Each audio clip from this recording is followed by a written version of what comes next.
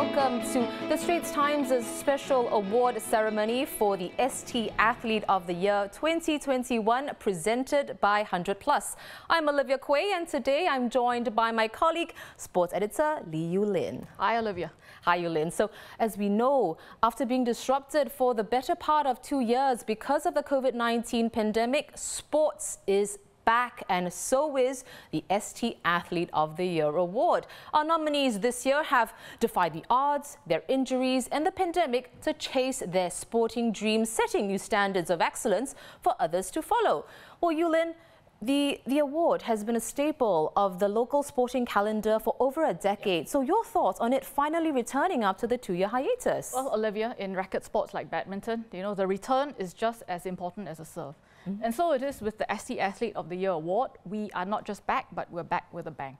Now, thanks to our national athletes' incredible efforts in 2021, we have 7 nominees this year instead of the usual 5. So was it hard then to whittle down that short list? Yes, it was. My team and I had a really tough time, whittling down our long list to the usual short list of 5. Despite 2 rounds of voting, not everyone was satisfied with the initial shortlist.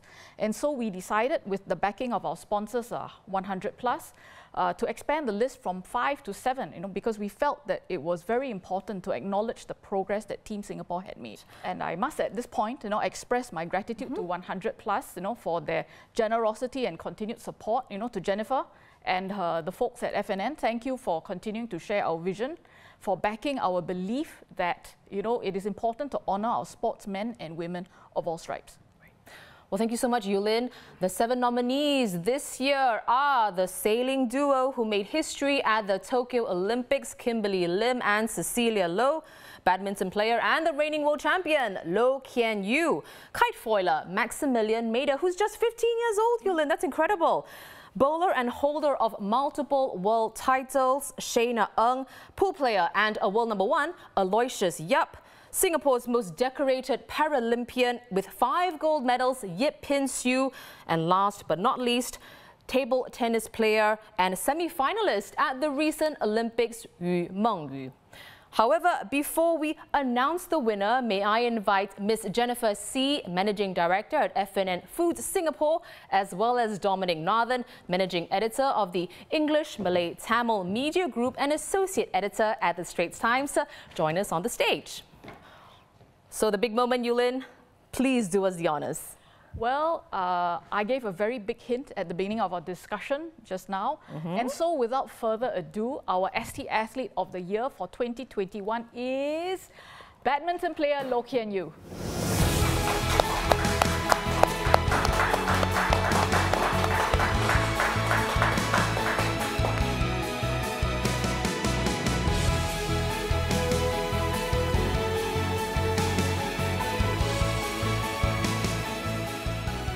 Well, that was ST's Athlete of the Year for 2021, Loh Kean Yew. Now, as pictures are being taken, here is a quick video of Kean Yew's path from underdog to a world champion. We will be back after this. Hi, I'm Loh Kean Yew, and I'm the World Badminton Champion. It's swaying, and Loh Kean Yew of Singapore becomes the world champion. On December 19th, 2021, Loh Kean Yew made history by stunning the world of badminton to become the first Singaporean to win the World Championships. Raised in a sport-loving family in Penang, Malaysia, Kean Yew first picked up a racket when he was only 5. He followed his older brother by enrolling in the Singapore Sports School, and from there rose through the ranks of the Singapore Badminton Association, achieving a bronze medal in the 2015 SEA Games, the same year he obtained his citizenship. When I came to Singapore, and that's where everything changes. I came here and I got opportunities to play, to study, and eventually I represented Singapore, and many people have been supporting me since then, and I'm very thankful for that. So I would think that that's a turning point. The best advice that I've ever received is there's no I in team, and it takes a village to build a champion. Even before his defeat of world number 14 Srikanth Kidambi in the World Championships, Kean Yew showed he was capable of giant-killing feats. In the 2019 Thailand Masters, he took out 4 Chinese players before overcoming the legendary Lin Dan. Yet, his journey has not been smooth, and an ankle injury threatened to rule him out of his latest achievement. The moment I sprained my ankle, I was worried that I can't even play. Yeah, so I'm glad that I could play with Anderson in the semi-finals. But I got even more worried when I can't walk at all, because I was very worried that I totally cannot walk the next day when I wake up. I think as an athlete, everyone's darkest moment is gonna be when they lose, when they feel like nothing is going their way, when they are at the verge of giving up, and it's just like you just feel that sports is not your thing, and you just don't know what to do anymore. I mean, as an athlete, it's a very common thing. We always have a lot of ups and downs. So I hope that people will think of, like, in life, when they see something as a challenge, they actually, like, as an obstacle, they actually challenge it instead of running away from it, or feel that they can't do anything about it. So always try to face the challenge and try your best. Now very much in the limelight and a role model for aspiring Singaporean athletes, Kean Yew has a message for anyone looking to achieve their goals. We need to dare to dream. Once we dream big, we always look at the dream and go for it. It's a long road ahead, but just keep trying your best. There's going to be a lot of up and down. It'll help you as a human being and also as an athlete. So just keep trying. Welcome back to the awards ceremony for the ST Athlete of the Year. Olivia Quay here, and with me are sports editor Lee Yu Lin, sports correspondent David Lee, and of course this year's ST Athlete of the Year, Loh Kean Yew, who's really no stranger to Singaporeans since becoming the badminton world champion. So Kean Yew, congratulations, and it's of course wonderful to see you back in Singapore again. Would you share a few words about being awarded the ST Athlete of the Year? Thank you, and also I'm happy that I actually get this award, and it shows that all my hard work has been paid off. Well, we have to talk about the other contenders, the other nominees this year as well. Yulin, our Paralympic swimmer, Yip Pin Xiu, had a big year as well. Yes, she did. She had 2 gold medals at the Paralympics, right? And that's, basically her setting the usual benchmarks for excellence. But I think what put her at the forefront of the imagination for the public and for us, I think, is that she became, I think, much more forthcoming with her activism. And I think this big debate that she threw up, or rather that she sparked, about parity with the Olympians in terms of the monetary rewards that they have achieved, I think it's a critical debate. It made us as a country, relook how we treat our disabled Singaporeans, and I think that was a and how we value their contributions. I think that's a very important discussion that we needed to have as a country, not just as a sports fraternity, but as a country. Well, David, over to you.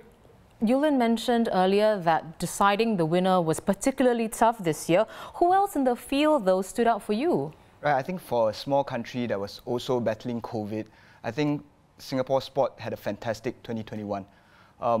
In bowling, I think Shayna proved her staying power by winning her 3rd world title. And in pool, which is a not so mainstream sport, I would say, Aloysius Yapp moved to the world #1, which is in a sport that's traditionally dominated by the Europeans and Americans. And actually, I realized of our nominees, at least 6 of them are quite closely linked to Loh Kean Yew.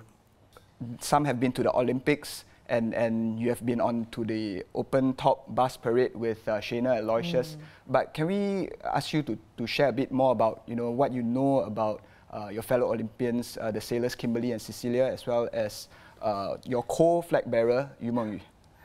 Yeah, I mean, I spent quite a bit of time with Yu Mengyu in Olympics in a village, and especially during the opening ceremony, because we were co-flag bearer. So we talked a bit, and also sometimes we go to eat together in the canteen.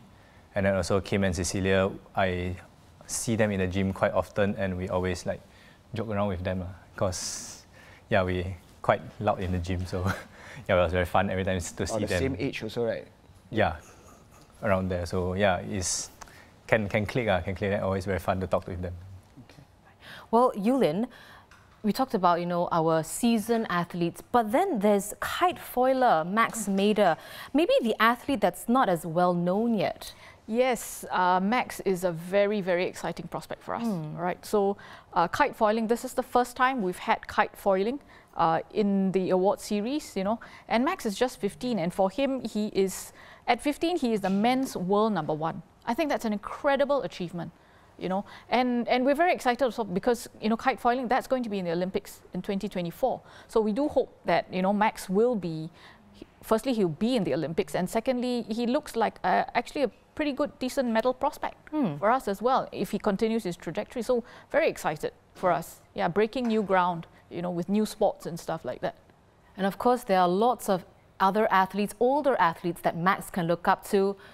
One being right here among us at this point. David, out of the few of us here, you probably know Kean Yew the best, having reported on his matches several times, and you've spoken to him on many more occasions. So now's the chance for the rest of us to get to know our athlete of the year. So David, over to you. Right, we've been through this a couple of times, but thanks for letting us talk to you. It's been a pleasure. I got to take you back to your brilliant year, which was of course capped by your World Championship win. Do you remember the score in the final? I think it was 21-15 and 22-20. Correct. And actually, you get 100+. So I remember we were talking, and then you were telling me, "Hey bro, after the semi-final, I cannot walk." You remember that? So you sprained your ankle in the quarterfinals. You couldn't walk after the semi-finals, but you were flying in the final. Take us through the final few points. You had 2 match points. You lost both. It was deuce. He missed an easy smash. You had another match point which you won just 5 strokes. So can you take us through how you felt at each phase of that remarkable finish? So right when I got the match point, right, I was actually very happy. In fact, too happy. That's why I lost the next 2 points, because I kind of already celebrated in my mind that I'm going to win the game, and then so I tried to calm myself down and get back into the game again. And then, of course, he made a mistake. He made a mistake at the 21-20, and then after that, the last shot, I was quite surprised that he didn't take the last flick of mine. Yeah, and after that, I'm glad that it was all over, and I can finally be happy, because throughout the whole week, I've been containing my happiness of breaking through each game. So after that final shot, I just let it all out. Yeah. You actually started the year quite poorly, if you remember. At the 2 Opens in Thailand, you were knocked out in the first round, and then in the Olympics, you didn't make it past the group stage. So that must have hurt. So how did you feel back then, and how do you bounce back? I mean, at the start, Thailand, the first 2 legs of Thailand Open was in January, and that was right after COVID. So that was my first international competition after around a year or a lot of months. So yeah, it was actually a good wake-up call for me, because I haven't been playing with the other top players, and I realized that I've become further and further in terms of the level of play. So that was a good wake-up call, and after that, I just worked towards Olympics with the target in mind, and of course I gave my all in the Olympic match, and yeah, and I was very, very sad after that match actually, because that was the first time I actually felt like I lose, because I gave my all and I prepared a very long time for this, and I couldn't win it. So yeah, I was very sad. Together with my coach, we were both very sad at that time. And yeah, then after that I went to Dubai for training, and I just prepare for the next few tournaments, which I didn't know I'll perform that well. So I just keep playing, and I guess the momentum was there. And I just get more and more excited to play with better and better, like those top players. So yeah, I just play better and better, I guess. Right. A superb end to the season last year. Do you know how many top 10 players you beat? Victor. You can say it out. Oh, okay. Victor, Kento, Anders, Zhou Tianchen. Yep. Don't have Ginting, don't have Chenlong. Zijia. Right. Correct. 7. 5 lah. Oh, sorry, 5. So 5. You've done better than your maths. Like you mentioned earlier, you had a training stint with Victor in Dubai. How much did that stint help play a part? In what areas do you feel that you improve? I mean, definitely the level of sparring is different. I mean, I'm playing with like a few, like almost all the top 60 players, top 60 world ranked player, and we were training together and all, so it was quite a high level of sparring. And then of course, together with my coach in Singapore, we actually still communicate almost daily to talk about the training and all, like, cause I send him video of my trainings, and then he will tell me like what to look out for, what to improve on. I think that helped a lot. You've played in a handful of tournaments this year, 11 matches, you've won 7. How many tournaments do you expect to play this year?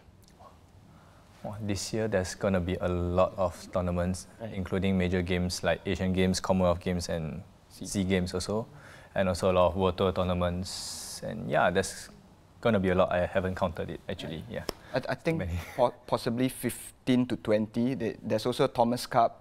Yes, and exactly. The World Championships again that you'll be defending. There's also the Asian Swing, and fans in Singapore will actually be able to catch Kean Yew in action at the Singapore Open at the Indoor Stadium July 12 to 17. So I just want to ask, you're now a top 10 player yourself and have to play the higher tiered events, which must be a good thing because in the past you might have been a reserve hoping to make it into the main draw. Hoping that someone is unable to play so that you can play in the main draw. But on the flip side, it must be tiring, and you have to manage the busy schedule so not to burn out.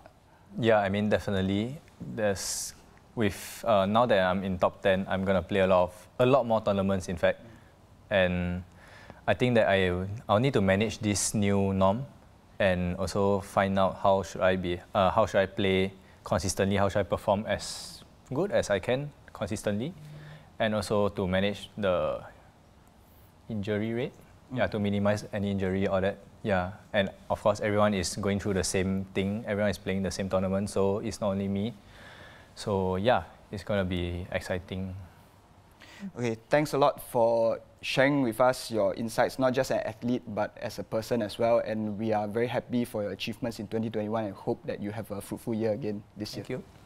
Thank you so much, David. Well, before we go, let's look ahead to this sporting year because, David, as you've mentioned, it's going to be a busy one, right, Yulin?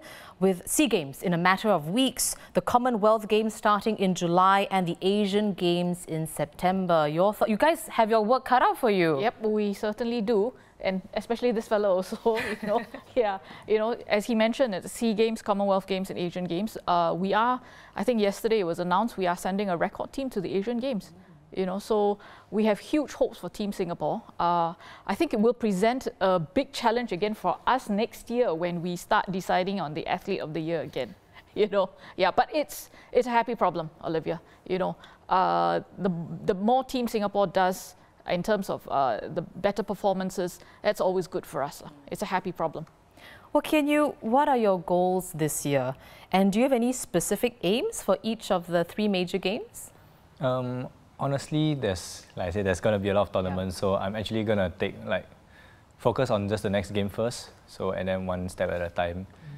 But I do have some daily goals, like to actually try to practice my consistency during the training, because daily training I think is quite important to actually practice what it is so that I can perform in the competition. So to practice consistency is my daily goals.